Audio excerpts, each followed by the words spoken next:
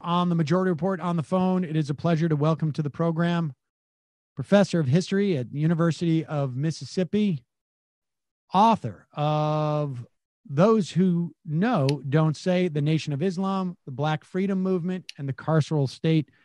Professor Garrett Felber, welcome to the program. Thank you for having me on, Sam. So let's start with, the one of the things I like about the title of your book is it really does cover it, but it doesn't. It also raises a question in many respects. But let's just start with those who know don't say. Where is that? What does that refer to? So that title comes from a phrase that Muslims in the Nation of Islam would use when asked about their political engagement. So they would say, those who say don't know and those who know don't say. So the idea there was sort of that they were engaged in a politics that was strategic and often hidden from view. And then, sort of the second half of that phrase, which is that those who were saying they sort of understood the Nation of Islam often were outsiders.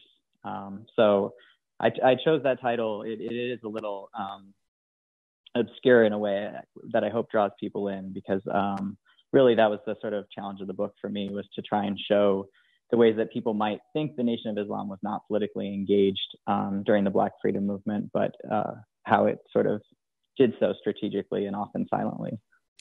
And so what was the specific political agenda of the Nation of Islam that it was both doing strategically and, I guess, to a certain extent, maybe surreptitiously is a little overstated, but in a low-key fashion?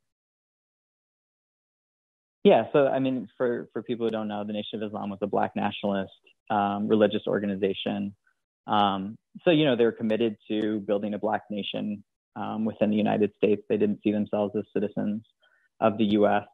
But in part because of the way that the state tried to repress the organization, they had to be really thoughtful about how they positioned their politics. So the majority of the men in the organization were incarcerated during World War II, charged with sedition for refusing to serve in the war, in part because they, as I said, they didn't see themselves as citizens. So pretty much thereafter, they were surveilled by the FBI, infiltrated by local and state police. And the state really tries to make this argument that the Nation of Islam is a hate group, and that they're not, in fact, sincere in their religious beliefs, and that the sort of larger Muslim world rejects them.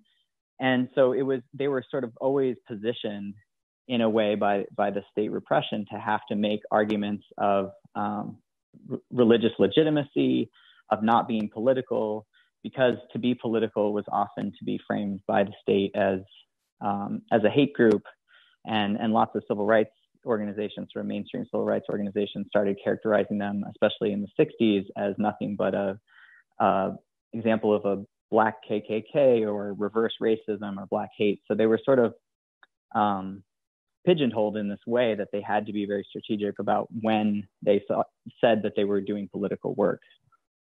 I want to put a pin in that aspect of how the sort of the I guess what you call the mainstream Black rights organizations were attempting to sort of characterize the Nation of Islam. But let's talk about the relationship between the I guess in some ways the prison abolition movement, the relationship to the carceral state was sort of born out of this dynamic. Yeah, so I think a lot of people don't necessarily know how influential the Nation of Islam was in terms of organizing inside prisons. So pretty much from this moment in the mid-1940s, when Elijah Muhammad and other ministers, about 100 or so, constitute the largest number of Black conscientious objectors during the war. And they go to prison and actually meet abolitionists. And there, those abolitionists are largely associated with the Friends, the Quakers. So they don't necessarily become abolitionists per se, but they're sort of part of this radical political scene in the 1940s, and it begins this long-term relationship with sort of organizing within prisons. And it's actually through the Nation of Islam's prison litigation in the late 50s and early 60s that prisoners for the first time get constitutional rights. So prior to that, incarcerated people were considered slaves of the state according to the Constitution, and the judicial branch essentially sees incarcerated people as solely within the purview of corrections. It's not something that they weigh in on. So it's really not until the mid-1960s with a case out of Illinois by a Muslim named Thomas Cooper that incarcerated people have undeniably constitutional rights. And that sort of opens the door for what we see as the prisoners' rights movement. And then out of that, of course, this long strain of abolition.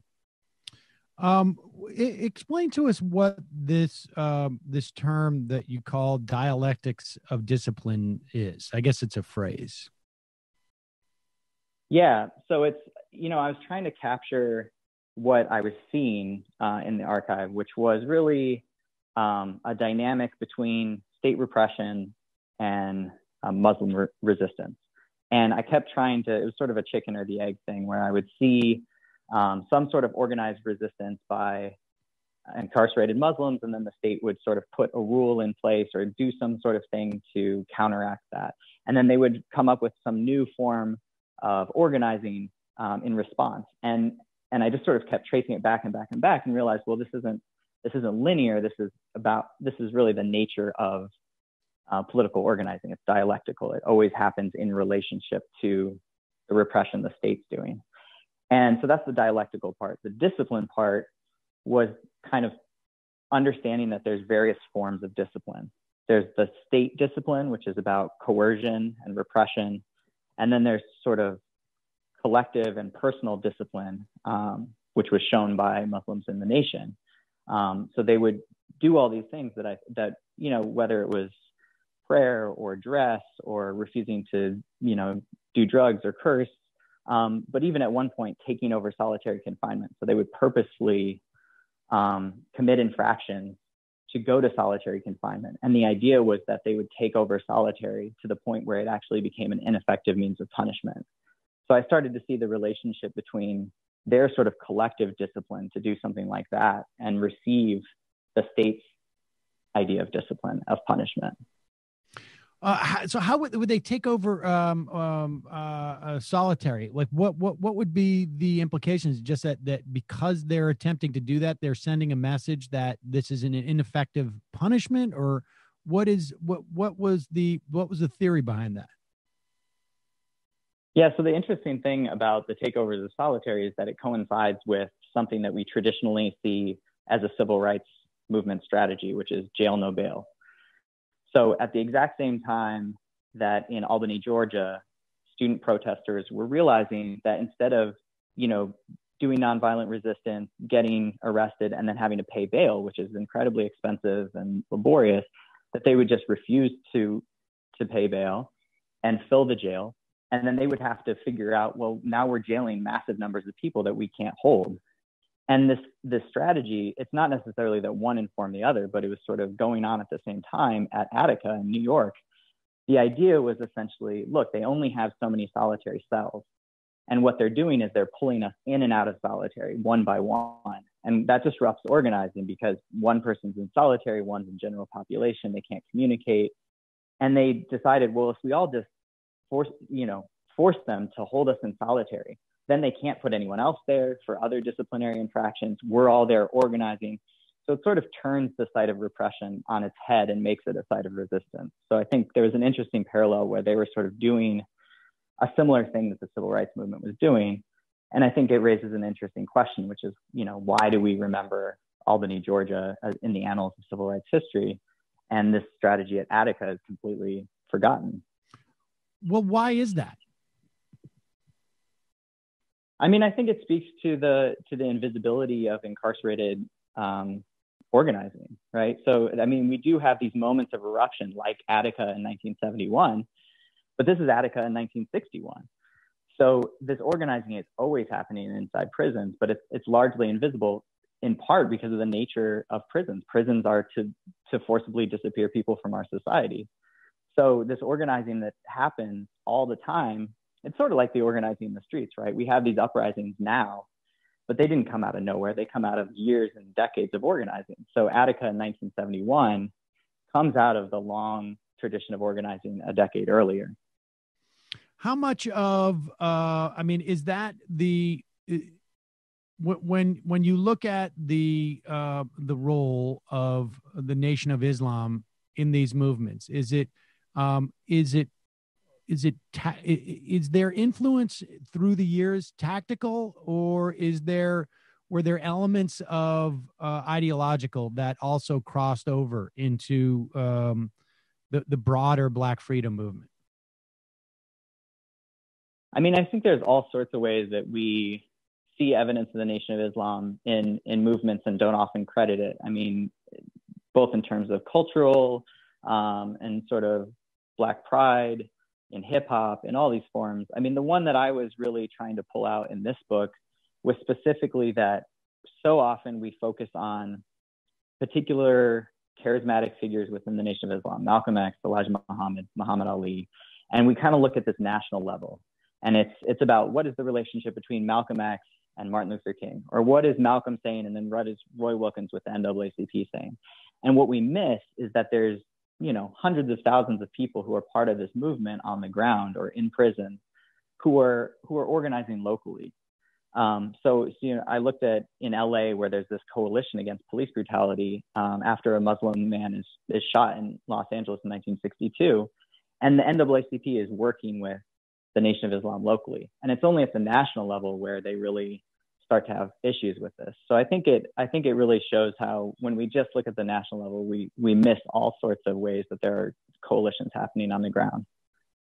How much of what we're seeing today in terms of Black Lives Matter, in terms of, I guess, the defund police movement and the abolition of prisons movement, how much is where is the Nation of Islam's influence the most prominent, would you say? That's a great question. I mean, I think it's throughout the movement, and it's not necessarily, I mean, one of the things that I think is important about this moment is actually many of the ways that the organizing pushes against some of the tendencies of the Nation of Islam, right? Like the masculinism, the sort of top-down leadership. I mean, the movement now is being led by queer Black women, trans folks. It's decentralized. So I think in some ways there's a lot of organizing the streets that's happening out of the lessons of that moment in the 60s that I write about. But I still think there's a huge strain in terms of prison organizing that the Nation of Islam is responsible for, and the coalitional work against police.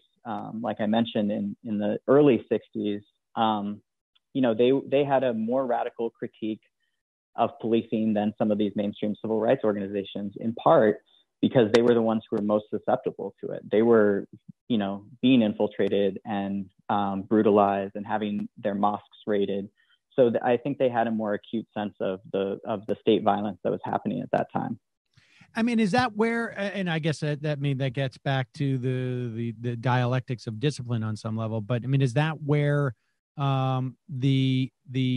is that the genesis of this movement was a function of being on the, specifically the Nation of Islam being on that end of things, or was there an ongoing movement that was then sort of joined? Yeah, I don't think we can take any sort of one genesis point, for all of this. But for example, there was, there's such a shift between the early 60s, where basically the Nation of Islam was the vanguard within prison organizing spaces, to even, 10 years later, where at Attica in 1971, you have the Young Lords Party, you have the Black Panthers, you have the Nation of Islam. And these groups all have different sort of ideological analyses, organizing strategies. So there was a huge shift, even in that 10-year period, where, the Nation of Islam clearly has a huge impact on something like the Black Panthers. I mean, if you look at the Black Panther 10-point program, it's almost identical to the Nation of Islam's what we want, what we believe. But there's, of course, a whole different set of strategies and analysis that the Panthers have that the Nation of Islam didn't. So, there's never just sort of a one clear line, but all these movements, I think, build on one another and also often build on the sort of weaknesses of these organizations. So when an organization excludes people, like SNCC excluding women leads to the establishment of a group like the Third World Women's Alliance. So I think it's important to think about some of the shortcomings of these organizations as being beneficial as well. Tell us about the journey of reconciliation. This is, I wasn't really familiar with this, and Bayard Rustin was one of the people who was involved in that. Yeah, so this is something I was really interested in, this kind of group of abolitionists that I talked about earlier. So the journey of reconciliation it's sort of known as the first freedom ride. So we often think of the freedom rides of 1961, of students coming down to the South on buses, being jailed at Parchman Farm. And the journey of reconciliation in 1947 was sort of the first iteration of this. It was half Black men, half white men, and the idea was to challenge the recent ruling in the Supreme Court about desegregated interstate travel. But the sort of point that I bring out in this piece that I just wrote recently is that these organizers who are sort of seen as participating in one of the real first nonviolent desegregation struggles of the civil rights movement were also part of this network of prison abolitionists who had spent time during World War II with the likes of Elijah Muhammad and others in federal prisons for refusing the draft. So I think there's just all these ways that these movements really, I often sort of bristle at when someone says like, oh, the civil rights movement of our time is mass incarceration. It's like, state violence has always been the thing that people are struggling against in these movements because it's the repressive arm of the state. Policing and prisons are always the thing that people are dealing with who are organizing for liberation. We talk a little bit about the role of the more, I guess, so-called mainstream Black advocacy groups, during this time, and I guess, how they set themselves apart from the Nation of Islam, and for what purpose? Yeah, I mean, it's complicated because in part what happens, really, these groups tend to not comment on the Nation of Islam at all until 1959. And in 1959, there's this documentary by Mike Wallace, later of 60 Minutes, called The Hate That Hate Produced. And what they do is they ask people like Roy Wilkins and Anna Arnold Hedgeman, and they sort of ask them to weigh in on what they're calling the rise of Black supremacy, the Nation of Islam. So they've already framed the Nation of Islam's Black nationalism through this idea of it somehow being the opposite of white supremacy. And, these civil rights organizations then denounced the Nation of Islam. Shortly thereafter, the NAACP actually offers a formal resolution at its national convention denouncing the Nation of Islam. And eventually, when there's these coalitions that I mentioned at the local level against police brutality, they even have this really fine point plan that local NAACP leaders have to follow when organizing with the Nation of Islam. They can't say that they're forming a united front. They can't let any speakers be at the rallies. So, there's this real division between these sort of mainstream civil rights organizations and the Nation of Islam. And of course, part of it's ideological. They have different ideas about what racism and capitalism in the United States means, but also it's sort of fomented by these white liberals who sort of drive this wedge between local organizers. And it was just found to be, they just quickly made them toxic on some level, and sort of forced, I guess, these other organizations into a less militant disposition. Is that it? Yeah, I mean, just to give a concrete example. So in Los Angeles, there's this murder that I mentioned, and for a couple of months, in 62, after this murder, there's a Black United Front in Los Angeles. And Malcolm gives this speech where he says, You're not brutalized because you're Baptist or Methodist. You're not brutalized because you're an Elk or a Mason. You're brutalized because you're Black. And it's this call to sort of understand policing at its root as anti-Black. And this coalition starts building. And the first thing that, the chief of police and the mayor try to do is to divide Black groups. And there's this recognition that that's what they're trying to do. And then after a couple of months, 100 Christian ministers signed something called the Ministers' Manifesto. And what they try to do is both denounce police brutality on one hand, while also calling the Nation of Islam anti-God, and sort of this fringe group.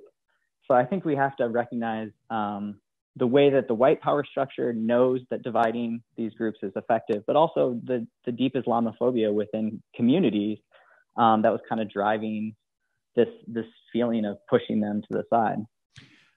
When you look at what has taken place, I mean, that's obviously in many respects. I mean, there's been really years that have led up to the past month, let's say. But in the past month, there has been, as far as I can tell, the most dramatic movement that we've seen, at least in terms of public perception of these questions and some response on a political level. I mean, I think it's easy to overstate it, but I think at least in terms of public sentiment, things have changed and maybe have hit some type of critical mass.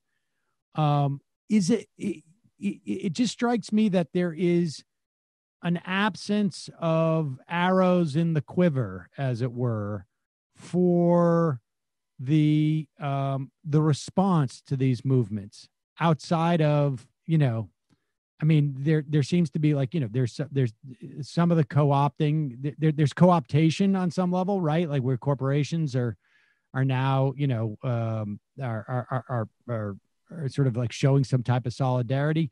But the only other response apparently, or appears to be just a violent police response, which doesn't seem to be terribly effective in terms of public opinion. But there isn't this sort of, I guess, this quiver full of arrows of dividing and conquering, because there doesn't seem to be the same seams that existed at that time. Does that make sense? I mean, I think, no, it makes a ton of sense. And I think there's both reason for optimism and for, to be vigilant. And the optimism is that the same thing. So, when Stokes is killed in 1962, the LA Times and the mainstream white press say this was a blazing gunfight and a riot. And the only people who can dispute that is the Nation of Islam. And they do it through their press and Muhammad Speaks. But we have the benefit now of people can watch videos and just say, look, whatever the press is saying, whatever the police are saying, I can see this just isn't true. So I think we have the benefit now of not having to fight on those fronts as much, where people can actually see the violence happening in the streets every day, rather than relying on these sources who are, frankly, completely complicit. But I think the quiver or the arrow that is a almost seamless, 50, 60 year magic bullet for counterinsurgency and co-optation is reform. So this case in LA, I mean, LA was being heralded as, the most professional, modernized police force when this happened. And then this led to Watts. And then again, it was like, oh, we'll give them SWAT teams and this and that, and it'll be the most professionalized, reformed. We'll do citizen review boards and speakers bureaus. And that's always the call, is reform. And I think, the reason I'm optimistic in this moment is because a lot of people are finally, we've done the political education work for people to know that that's not the answer. That's actually the same thing that they've been trotting out since the beginning. But that's the thing that I think is poised to be the most, co-optive or, sort of counterinsurgent in this moment is reform. So you think that like when we talk about maybe the bill that's going in Congress, or, I mean, certainly the Obama administration had instituted a program that the Minneapolis Police Department was one of the, I guess the pilot, the test cases of this extensive reform project, and it failed. And so the most prominent arrow you're suggesting is in fact something that co-ops the energy and really doesn't end up doing anything. Yeah, I mean, the number one thing you'll see, right, in all of these cases is a report. So they'll fund a ton of money into a report to tell us what we already know. I mean, this is what they did with Watts and Detroit, and and then the Kerner Commission report comes out, and guess what? Even when the Kerner Commission told them what was wrong, they selectively listened to what they wanted to hear and what they didn't, and they wound up giving more money to police. So what they'll do is they'll sort of filibuster for a couple of years by getting this report. And if it's anything like Ferguson, I mean, the report is damning, but it doesn't mean that results in actual change. It gets people out of the streets and it waits for things to quell.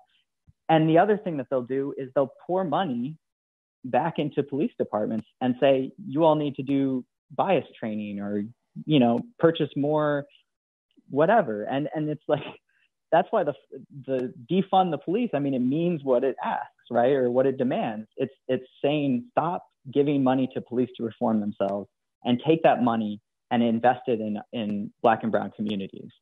So we have to be vigilant about that, because what both sides of the aisle are going to say is that we need more money for police. We just need it to do different things. And that's absolutely not what we need. And so how does that, I guess I'm asking maybe something outside of your project, but or this immediate project. But let me ask it including are there lessons that you have found that may be instructive or any other ideas about what that vigilance looks like? I mean, because in the moment when you have police and scenes of police being this brutal, or in the wake of a video showing, a policeman murdering somebody in front of our eyes, essentially, the protests and clashes with the police drive sympathy and from and sort of like some measure of solidarity from the broader society, not totally, but to some extent, and at least meaningful enough. But if you don't have those predicates, how do you maintain that vigilance? I mean, I think the thing that has to always be there, and this is why I sort of mentioned like long form, when you draw a line and you say, no, this is just a constant struggle, is the political education for people to understand. Because when we see George Floyd being murdered, some people see a bad apple, and that's reformable. And some people see an example of a structure that needs to be abolished. And we need to keep people's eyes on the prize. I mean, one of the things I love, a good comrade, Derica Purnell, said, is the justice that we're seeking, say with these reforms being proposed of banning chokeholds or excessive force, is the thing that we call justice, George Floyd, having his neck under someone's knee for 7 minutes? Is it him being arrested and then thrown in jail and then, put through this churn of what we call mass incarceration? No, that can't be justice. So we have to think about the things that we see that are sickening and link them to larger structures, because otherwise we're just going to keep tinkering and trimming bushes and thinking that this is just about exceptional violence. It's not. It's about the everyday violence of the system. The whole system relies on the possibility of fatal force. That's how policing works, is that at any moment you could be murdered by the police, and that they will have absolute impunity. So the police relies on violence, and we have to understand that and be vigilant about abolishing those systems and not giving those systems any more of our money. Garrett Felber, the book is Those Who Know Don't Say: The Nation of Islam, the Black Freedom Movement, and the Carceral State. We will put a link to that at majority.fm. Thank you so much for your time today. I really appreciate it. Yeah, thanks for having me on. It was a pleasure.